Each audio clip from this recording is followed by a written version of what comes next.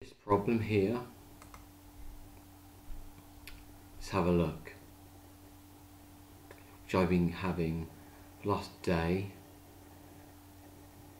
No internet but open, so it's on but you can't connect. Okay, what can you do? So start, press on the start button and go to the control panel.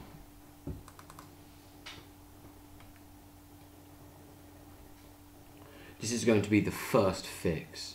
If this doesn't work, I'm going to try some other things, but this is going to be the video one of how to get this connected.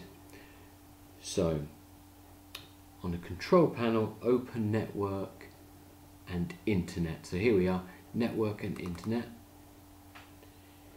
Now network and sharing. So this one there, network and sharing.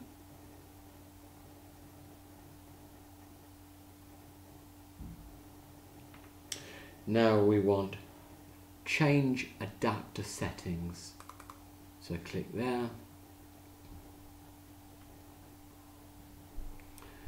And here are the options. So I'm with Wi-Fi. So if you right click on the one you're using and then go down to properties. So I'm on the Wi-Fi.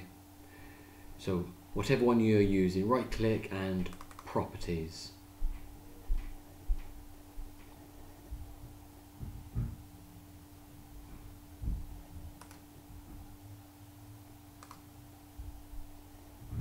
Still waiting. Here we are, Wi-Fi properties. So that's waiting. Here's the list of the internet protocols and adapters and whatnot.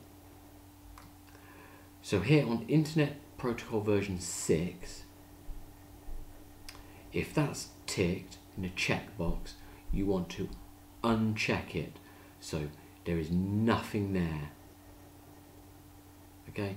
You want to make certain there is nothing in that box, and make certain that's ticked. Internet Protocol version 4, that's the IPv4, and make sure the IPv6 unclicked and then OK. After that, restart or turn off the computer and start again. So I'm going to try now, and that might fix it. There's been a lot of faults where the IPv6 is still on. That can cause problems getting into websites, getting a connection and so forth. This has happened with the Microsoft Edge updates. I'm going to try that first. That's fix 1.